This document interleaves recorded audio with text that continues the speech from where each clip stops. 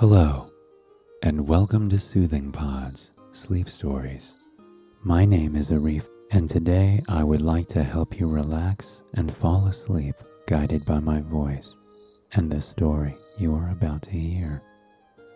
Tonight, I will tell you a story about how a girl spun straw into gold. But before we start, let's take a moment to make sure you are ready to go on this journey. Make yourself comfortable in bed. Make sure that the temperature is just right for you. If it's too cold, get under your blankets. If it feels too warm, have an adult turn on the fan or open the window. If you sleep with a stuffed animal, make sure that it's with you. Now close your eyes. We're now going to take a few deep breaths so that we can calm the body. Breathe in through your nose and exhale out through your mouth. Breathe in. Breathe out. Very good. Now, let's do it one more time. Breathe in. Breathe out. You are now ready to listen to the story. Can telling lies lead you to trouble? Let's find out in this story. Once upon a time, in a small village by the sea, lived a corn miller and his charming daughter. The town where they lived was quaint and peaceful, where the villagers went about their business predictably. The lone baker baked the same delicious bread he baked yesterday. Farmers planted the same crops, and the miller made corn flour as he did for the last 10 years. Everything in the village ran boring like clockwork. The miller didn't appreciate boring, and so, to liven things up, he made up exaggerated tales and claimed them to be true. I followed the rainbow yesterday, and I saw a leprechaun guarding a pot of gold. I tried chasing the leprechaun to get the gold, but he was too fast. These old legs don't work the same way as they used to before, he told the baker as he handed him a sack of flour. "Oh, I'm sure you'll get that leprechaun the next time," laughed the baker. The miller's stories amused him, but he knew enough not to believe him. One day, the villagers found out that the king was visiting their little town. The news sent everybody into an excited frenzy. The village broke into a bustle unseen before the day, before the king was to visit.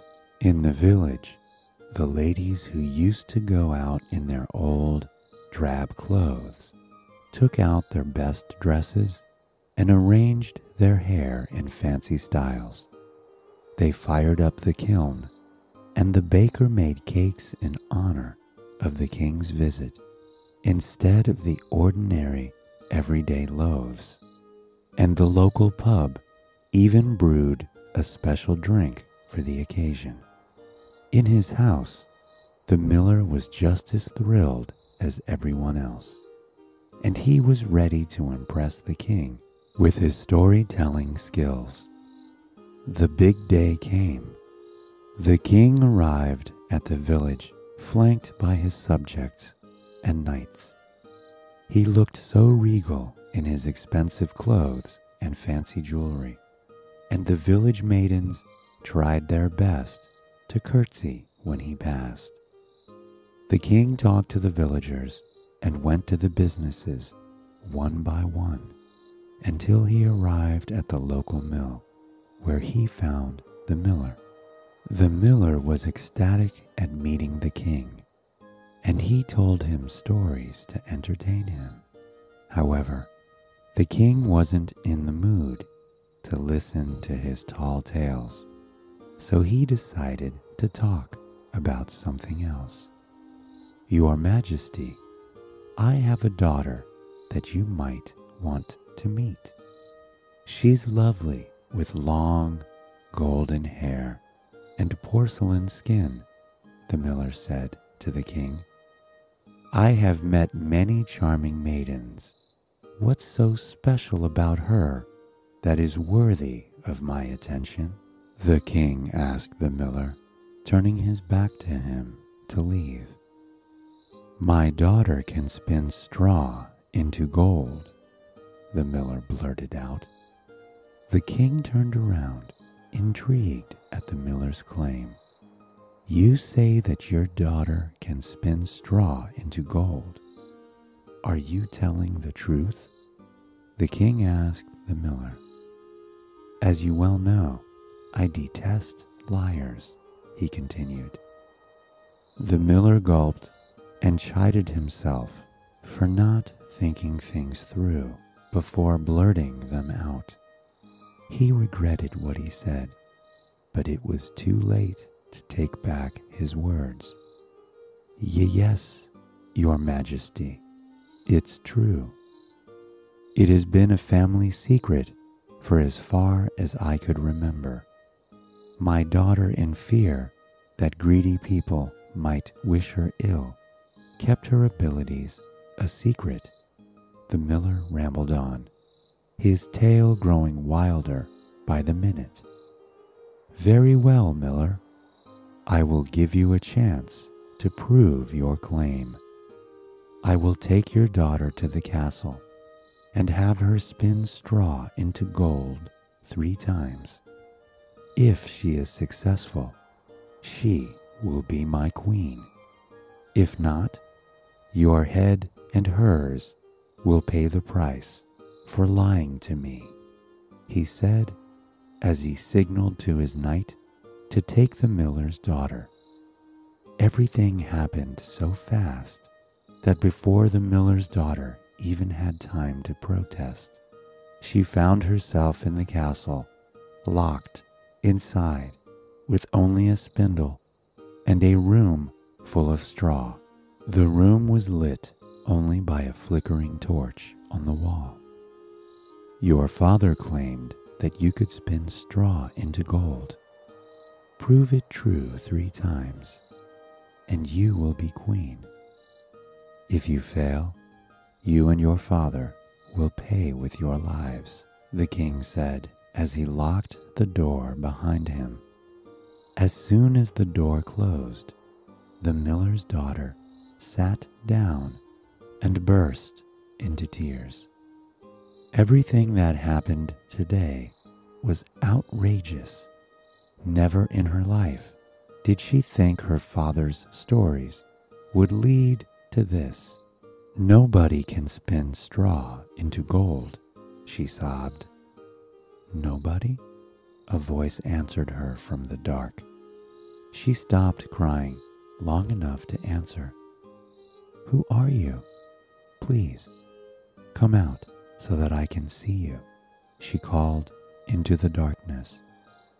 "You need not know my name," he said as he stepped into the light. "The question that you should ask is, what can I do for you?" the little man continued. The miller's daughter rubbed her eyes to make sure that she wasn't sleeping. She couldn't believe what she was seeing. Standing in front of her was a little man about 3 feet tall. He looked like a cross between an imp and a goblin. He had pointy ears, a long nose, and menacing, beady eyes. He looked like one of his father's ludicrous tales come true. I'm the answer to your problem. I can spin this straw into gold for a price. I don't work for free. I require something that you consider precious in return, he said, rubbing his hands together. The miller's daughter didn't believe that this creature can do what he said he could do, but she was desperate to save her life. I have a gold ring that's a gift from my mother. If you can spin the straw in this room into gold by sunrise, I will give it to you, the miller's daughter told the little man as she removed the golden ring from her finger. The little man snatched the ring from her and examined it.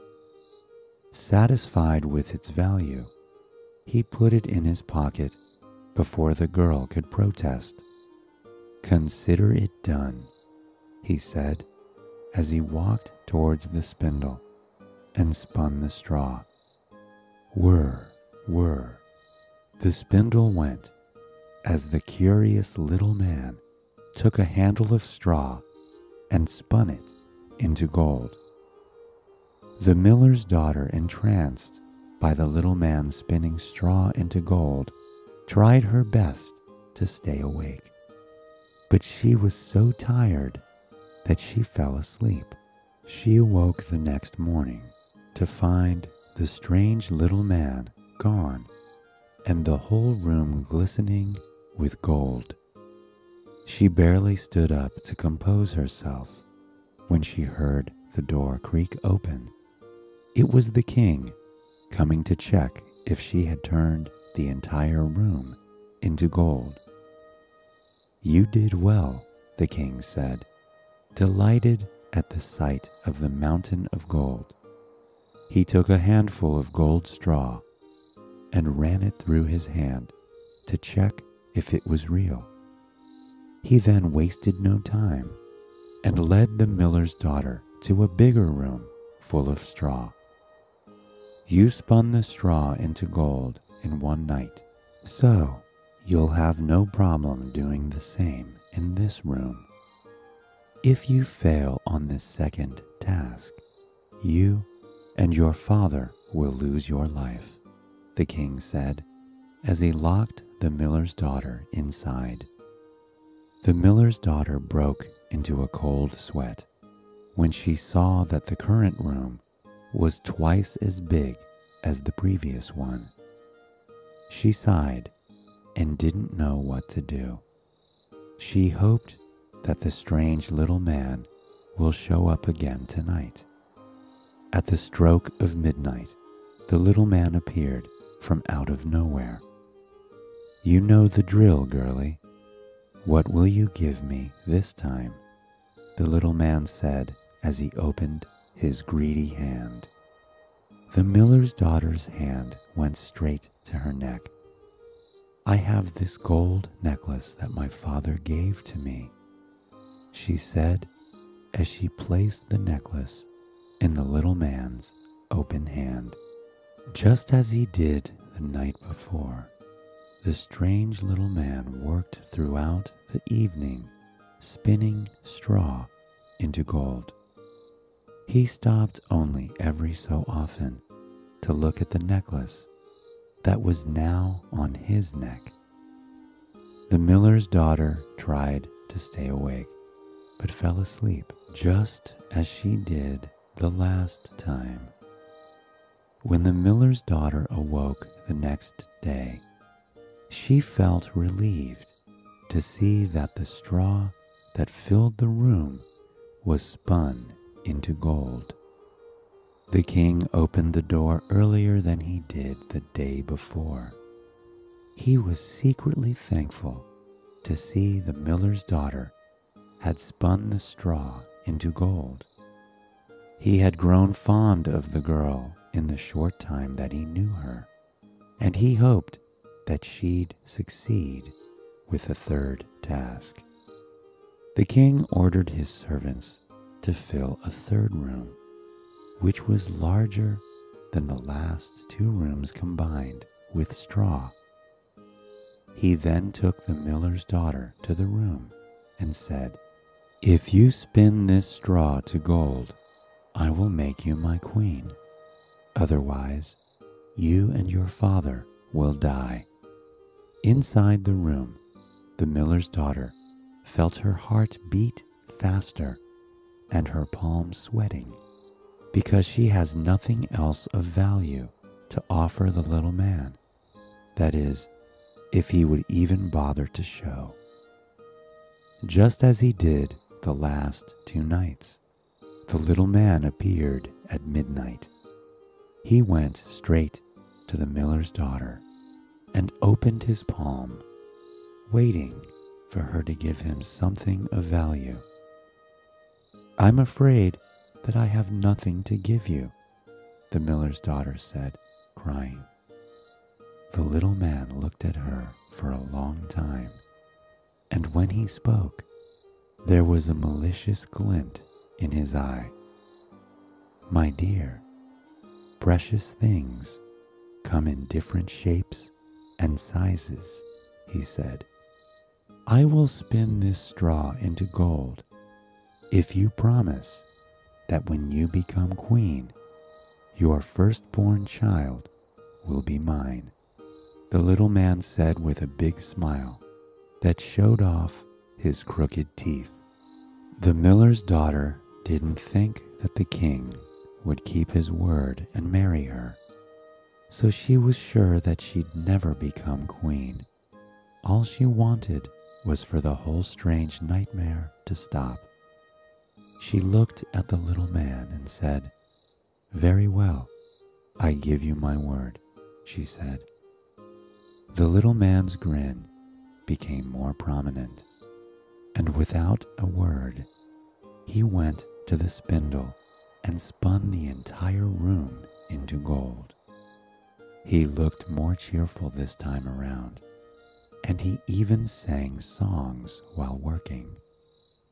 The next day, the door creaked open, and it delighted the king to see the room was glistening with gold straw. He broke into a smile, took the girl's hand, and said, "3 times I asked you to spin straw into gold, and 3 times you have done so. I will keep my promise and make you my queen." A year after she married the king, the queen gave birth to a healthy baby boy. Everything looked perfect until one night when the baby was sleeping in his cradle, and the queen looked at him with loving eyes. The little man appeared out of nowhere. "I came to collect what you have promised," he said as he walked towards the cradle. The queen remembered the promise that she had made to the little man and panicked. "Wait, I can give you something else instead of my baby. Take this castle. It can be a fitting place to call your home," she told him, putting a protective hand on the side of the cradle. "I have no need for a castle, because I can come and go as I please," he said. "Then take all the jewels and gold that we have," the queen offered. "I can make gold by myself. This baby is more precious than any gold," he answered her and pushed her hand away from the baby's cradle. Please wait. There must be something that you would like more than my baby," the queen pleaded as tears fell from her eyes. She cried so hard that she broke into a wail and looked so pitiful that the little man felt sorry for her. "Good grief, stop your crying. I'm not as heartless as you think I am. I'll give you 3 days to find out what my name is. If On the third day, you cannot give me the correct answer. That baby is mine. I will see you tomorrow at midnight." The little man laughed and disappeared. The queen wanted to tell the king what had happened, but she knew that it would upset the little man, and she couldn't risk that. Also, the king might find out the truth on who spun the straw into gold, and she couldn't have that either. Sighing, she sat down and resigned herself to the task. She wrote every single name that she could ever think. When the little man came at night, the queen wasted no time and read through her long list. "Is your name Joseph?" she started. "No," the little man answered. "Mark? Gunther? Klaus?" the queen asked. "No, no, no," the little man cackled. The queen read the last name on her list, but none of the names was his name. "That was so boring," the little man said as he yawned. "Oh well, see you tomorrow," he said as he disappeared. The queen was growing desperate and spent the next day in the library. She pored over countless books and wrote every exotic name that she could find.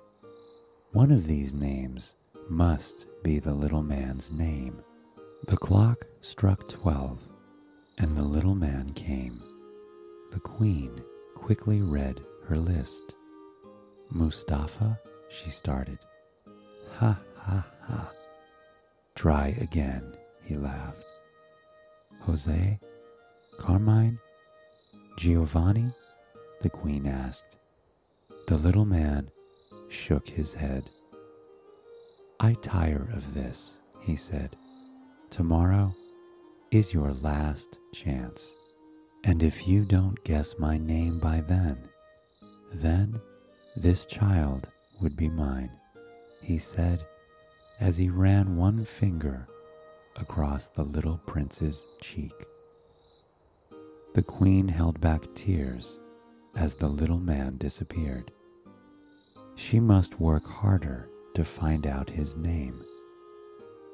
She was so strained by the situation that she couldn't think of any more names the next day.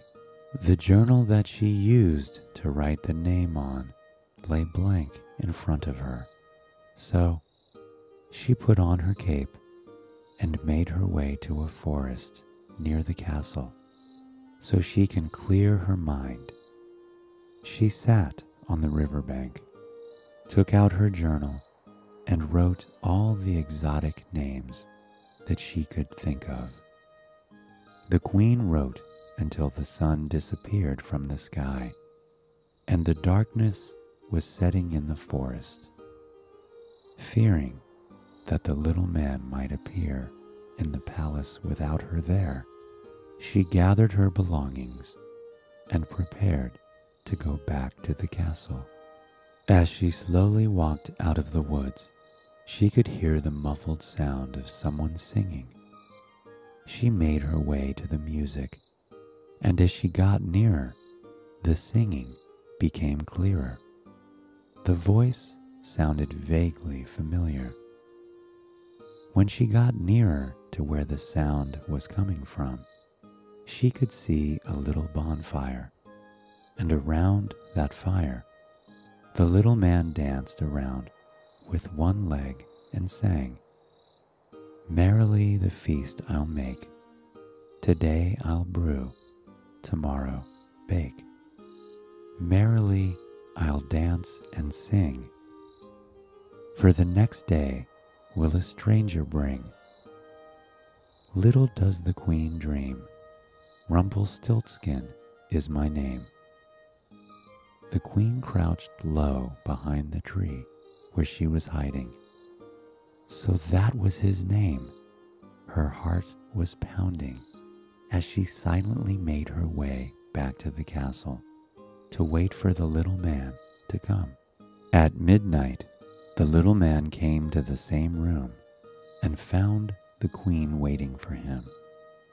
"Today is your last chance," he said, smiling maliciously. "Let's hear the names. Is your name Abdul?" The little man laughed. "No." "Is it Shakil? Melchior? Balthazar?" she asked calmly.